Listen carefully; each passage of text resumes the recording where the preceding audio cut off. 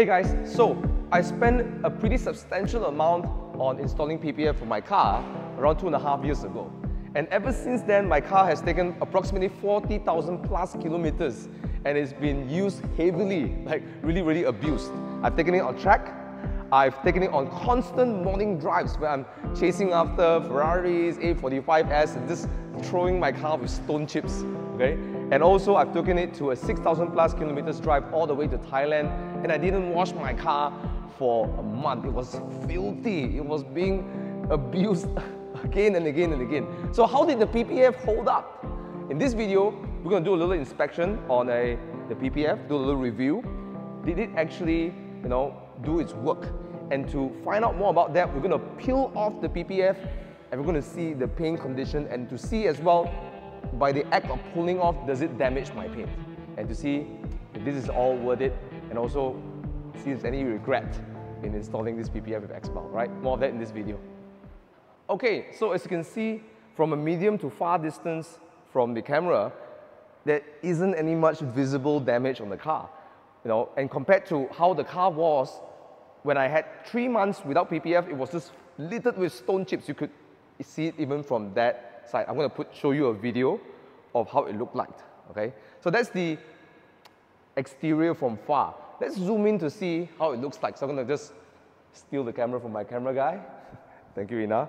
And we're going to go look at it up close, okay? Again, even at this distance, it's not visible at all, okay? Stone chips, 99.9% protected. In that aspect, I'm very happy. And only on the lower side over here, let's see, there are a lot of blisters, okay? So if you have a stone chip that's flying in too fast, then you're gonna cut the PPF, right? And I know for some of you like, oh my gosh, the PPF didn't do its work. Well, if you can block out 99% of stone chips, again, I'm going to show you one more video again of how it was before. It was related with stone chips. So consider that if without this, 2.5 years, this would have been like a, like Pulau Redang, like a sandy beach. That's not going to be fun at all, right? But here you can feel overall it's actually smooth. There's no any rough surface, so on and so forth, okay? But what we're going to do later on, we're going to peel out this PPF and see, did it actually sacrifice itself to protect the car, or did it actually pierce through and damage the bumper? We'll find out more about that in this video, all right? But overall, very happy. Okay, second thing that most people are concerned about PPF, well, I've experienced this before, is discoloration, okay? Now, you can see this panel and this panel, PPF, no PPF. But look at that, right? They are of the same color. So discoloration hasn't happened on this PPF at all. All right? Now, a little caveat. If you don't want the PPF to discolor, you have to maintain it. So I recommend that you wash it often, okay, and send it to maintain at local XPEL outlet because, PPF needs some maintenance. If not, you'll start to discolor, right? And I found that if I do it often, it does help to prevent the discoloration, right? And XPEL also has a 6-year warranty on discoloration as well, right? Now, this is very important because there are some other PPF brands out there which I've tried to get quotes from them, and the moment they found out that your color is white, for example, they would highly, even reject doing PPF for your car, and they don't want to do half-half because it will look obvious after a while. Why XPEL is confident is because of not just, a lot of people focus on thickness and stuff, but it's the quality of the material, the top coat and the TPU material, okay, which allows it an excellent retainment of gloss and stop it from discoloring over a period of time, okay? Now, another thing to really look at is the shrinking, because I've seen how PPF shrink, and I've seen that in my previous installation of PPF on my M235i, but look at this. If there is, it's really minimal. All right, I think there's a video of me doing a 1-year review. We can refer to that video.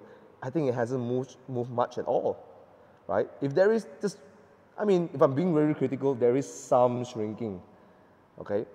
Now, that happens to a lot of PPF because, again, it's plastic, right? When the sun hits the panel, it heats up, it shrinks, it heats up, it shrinks, and the plastics also do move in and expand in different speed and dimension compared to the body panels, right? So it does happen, but look at it, not obvious at all, right? And that is the testament to the quality of the PPF and the top coat that XPEL is really proud of. Talking about top coat, just look at the gloss. Number one, no cracking at all. Again, this car is driven a lot. I even took it to Thailand, and you know, I let the dirt sit on the car. Yeah, there is some livery and some stickers, but look, majority of the part does not get a sticker, but still, look at the gloss. I mean, you know, from the camera now, and even from my naked eyes, you can see that the reflection is amazing, okay? A lot of PPF starts to look a bit tired over time, you know, and just starts to look like kind of stealing the gloss away from the paint. As you can see, XPEL does retain that, you know, that's the testament to the quality of the top coat. Overall, I'm pretty happy, and I think we'll inspect that happiness level until we pull the PPF off. But before that, I want to show you what I've regretted with installing PPF in my car. My regret is not installing it in other areas as well. So this one is a big one. There is a big stone chip over here that went through the paint, and you can just see the primer right over there. And this is actually, ironically, the day when I collected my car with the PPF. I was driving through a highway, and someone was cutting grass on the side of the road, and bam, boom, 2 little holes here. And if I only had PPF and listened to the advice rather than saving my money, I would have prevented that stone chip. Okay, what else? The other one that I regret is actually right over here. So during my Evo Enduro trip, I drove all the way to Thailand, 6,000 plus kilometers. I didn't secure this that well, right? This little hook. And I was traveling at a high speed during the highway commute, and this thing just snapped out, and it was just banging, bam, bam, bam, bam, bam. And what happened was there was multiple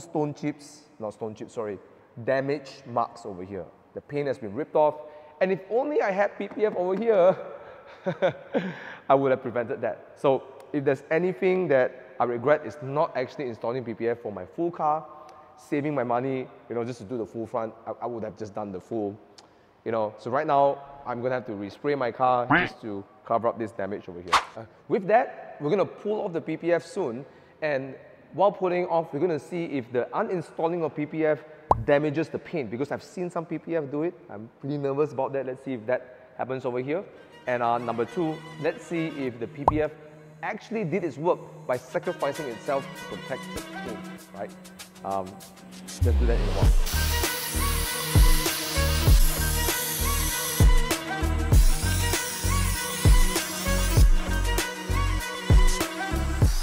Okay, so far so good.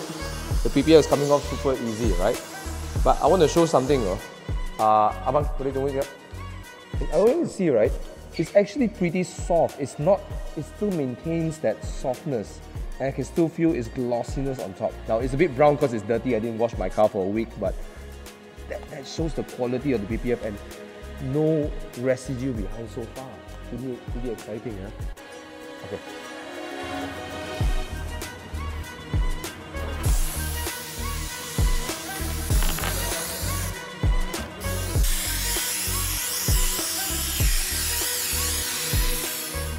Okay, we just ripped off the PPF from the bonnet and the bumper, right? Now, in disclaimer, normal circumstances, you wouldn't want to remove the PPF anyways, because as you saw in the previous video, it looked okay. There's no need to remove it. I'm just doing it right now because I want to show you what's underneath the PPF, okay? Now, first and foremost, let's take a look at the overall surface. It looks like there was no damage done. And the other thing I want to pay attention to is the glue residue. Now, we've just ripped it off. You can see there's some water droplets and stuff because we haven't got time to clean the car, right? So there is no glue residue on the paint. On the microphone is here. You can hear there's nothing sticky. There are some very minor glue residues here and there where the steamer didn't hit, but overall it's clear. And why is this important is because some PPF, as you remove it, they leave behind a lot of glue residue, and then it leaves behind even the PPF, so you have to peel out bit by bit. Okay, and that takes a lot of time. Here, uninstalling and installing is pretty fast. Okay, that was just done in what, 20 minutes? So there's the first one over here. Stone chips. Now, I can't see much visible stone chips from this distance. What I'm going to do is I'm going to take the camera and I'm going to bring you closer to see if you can find stone chips. Okay, let's get up close and personal with the car to see how it's like. Okay, so first and foremost, there's only a little bit of glue residue. Okay, so there are some PPF when you remove, they leave behind so much glue residue, and it takes more than a day or two just to handle the whole car, right? I'm going to show you a clip of one of the Rolls Royces with inferior PPF. It was really bad, and that car definitely needs a respray. But in this case, see, no, not at all, right? So no glue residue, okay? As for the protection, almost no stone chips. Look at that. Let's do a zoom in to see if there's any damages, right? Oh, that's the glue residue. But let's take a look. Right, down here you should get more because it's the bumper. Okay, there's one, right? And there's, okay, a little bit, that's the one I've been concerned about. So it actually went through the PPF and a few over here. Take in mind, all right, that it could have been worse. Just take a look at this. That's how much stone chips that my car gets, you know, over the last 2.5 years. Look at that. Just look at all this. Okay, can you imagine this? In all of this, that will look really, really bad, right? So it, for me, is satisfactory because it did its job of protecting the car. But keep in mind again, I'm using the 8mm PPF. They have a 10mm option, which in the future, I'm going to have that on the bumper instead because I do need the extra protection right down over here, okay? Now, I want to highlight something over here. Damn! There is some damage over here, and before some of you guys say, oh my God, XPEL's PPF is causing this. Now, let me just put a disclaimer, okay? I need to be fair, right? And yeah, I could have just hidden this from the review, but I didn't want, I wanted everyone to see this. Now what happened, as you can see, there are two little points over here that the paint came out. This was actually an accident.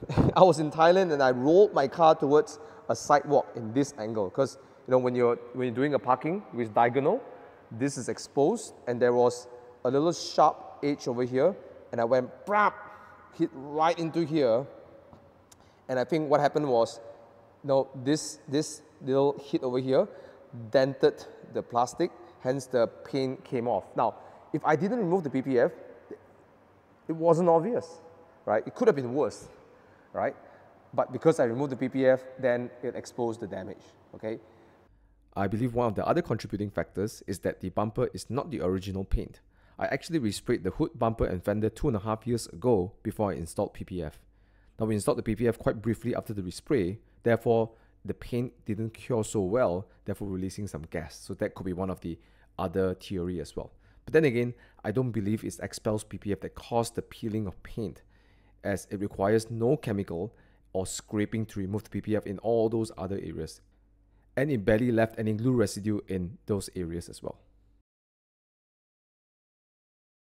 So overall, pretty darn good, right?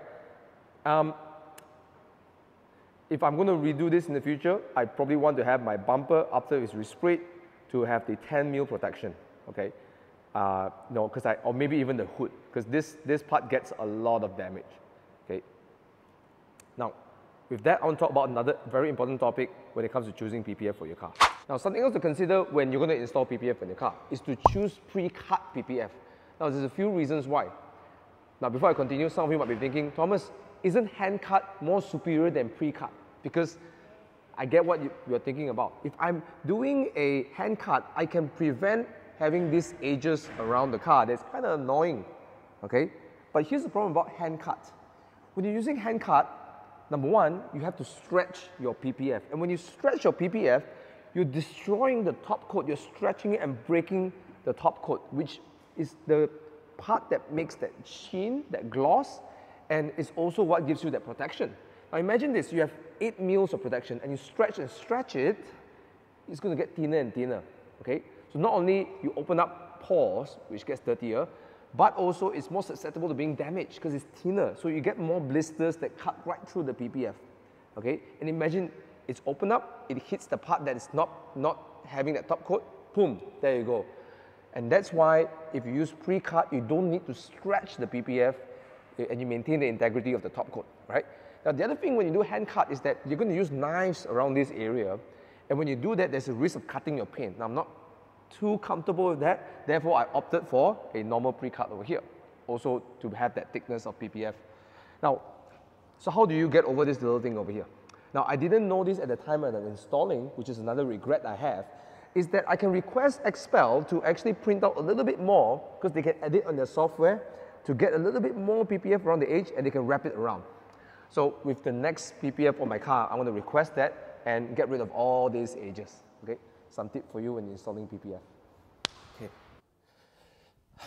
All right, so with that, let's talk about the expectations of using PPF, because it's very important to manage that, especially when it costs quite some money. Now, the first one is this: your PPF is not indestructible. Look, it's a sacrificial layer. Its job is to protect your car. And granted, if it protects majority of the damages like stone chips, remember again, like the video I show, like that sort of sandy, white-looking, surface, it protects all of that, then it's really worth the money. There will be some damages that will blister your PPF. Well, it will cut your PPF, okay? And even if it cuts the PPF, as long as it protects the paint, job done. A little bit of blister here and there, don't nitpick that, as long as it does majority of the protection while maintaining the aesthetic of your car. No yellowing, no cracking, no peeling, those kind of things, okay? Now the second thing is the maintenance of the PPF.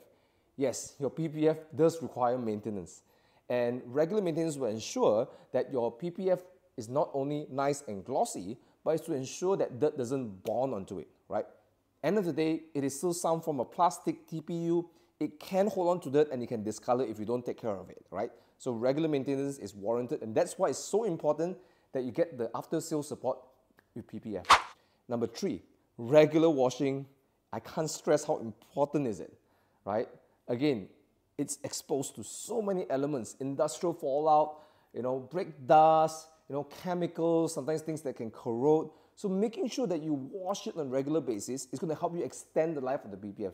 In my Spyder's case, as you can see from the video, it looks like nothing happened, because I wash my car every single week, okay?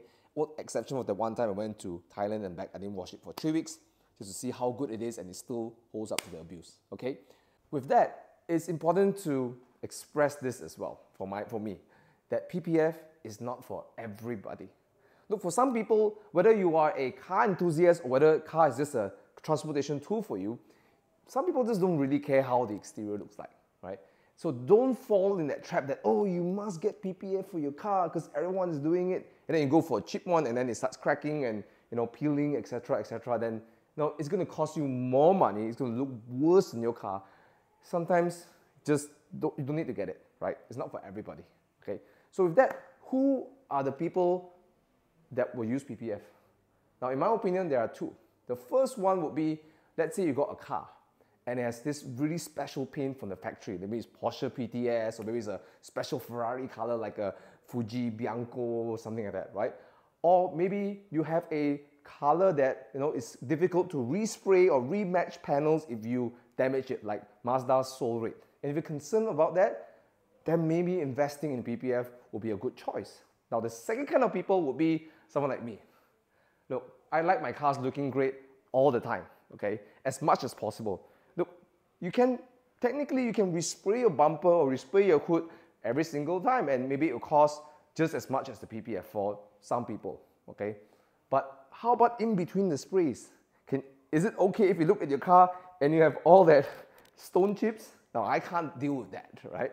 So for me, right, specifically enthusiasts who cares about how the cars look, then it's a worthwhile investment to maintain the aesthetic of your car, especially when you do a lot of driving and you just love to keep your car nice and pristine. So those are the 2 people I think really benefit and appreciate the use of PPF. So if you're looking for high quality PPF, I highly recommend XPEL. Now, some of you are probably thinking, Thomas, you are an ambassador for XPEL. Of course, you're going to say that it's great. Now, something people may not know is that way before I became an ambassador, I was really a raving fan of XPEL. I just got the privilege to be able to represent the company that I believe in, all right? So thank you, XPEL Malaysia, for choosing me to be an ambassador. Now let's talk about the reasons I chose XPEL before I became an ambassador, all right, and continue to choose XPEL. Number one is the age. Now XPEL has been around for 2 decades plus, and their warranty period is 6 years, right, for the Ultimate Plus PPF. So in my logic, well, it's gone through the test of time, it's proven. 20 years of existence and 6 years warranty, that all makes sense to me, and I'm paying the premium for that sort of assurance. Now, there are many brands out there. I'm not saying that they are bad, I just don't know, because if the company is 3 years old, 4 years old, or 5 years old, and then they're giving you a 5-year or 10-year warranty, you know, it remains to be seen. And it's, in my opinion, sort of a bit of a risk. But if the company has proven itself through a period of time, no, that's a premium that you're going to pay for. And for me, I just want the best for my car because I just love how my car looks, all right? And which leads to my second point. XPEL is not only a pioneer, but also an expert in car protection. Now, again, 20 plus years, and they pioneered a lot of technologies. The first one is something like DAP, as you see behind there. DAP is a software to pre-cut PPF. So they've been involved with that for a long period of time, selling their software to other companies. The second thing they pioneer, example, is the self-healing property of a PPF. So they're serious about it, and they keep putting their money in R&D into PPF. That's why I trust them more when it comes to taking care of my beloved car. Now, which leads me to the third point. XPEL's products are actually certified by SGS standards. Now, I won't go into details of it, but SGS is the top 5 quality testing company internationally. You can just Google that. And XPEL's products are all certified and gone through the stringent test of SGS to make sure that every single roll that comes out of the factory are of top quality, right? So you can trust that. And last but not least is the customer service. Not only they provide great customer service in my experience of using PPF from XPEL Malaysia, but you have a wide network of distributors and dealers around Malaysia. I'll put the link in the description below for you to find out which are the nearest outlet to you to get a quotation, but to know that you can always get the service even after you install your PPF. And that's very, very important, right? With that, I hope you enjoyed this video and found this useful. If it does, please help me hit the like button and subscribe to my channel, and also let me know in the comments below what else do you want to know about PPF. And I hope this video has given you more information for you to make a decision for your car, right? And as always, if you want to find out more about XPEL's products, link in the description below, highly, highly recommend, right? Thanks for watching, guys, and see you in another video. And keep it 100. Peace out.